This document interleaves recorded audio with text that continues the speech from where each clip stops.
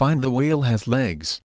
Scientists have found fossils in a coastal desert in southern Peru for a four-legged amphibian whale that lived in the sea and the mainland some 43 million years ago, in a discovery that explains an important stage in the development of marine mammals. Scientists said on Thursday that the whale, which is 4 meters long and is called the peaceful Pyrgocitos, represents a critical step before the whales become fully adapted to marine life.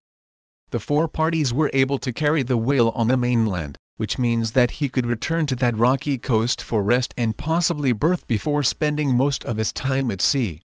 The ends of the whale end with small hooves and may have been attached to the membranes to help him swim.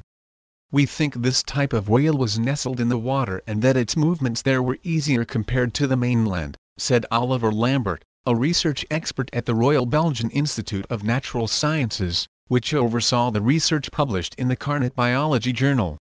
The origin of the whales was not clearly understood until the 1990s, when fossils were discovered for the first generations.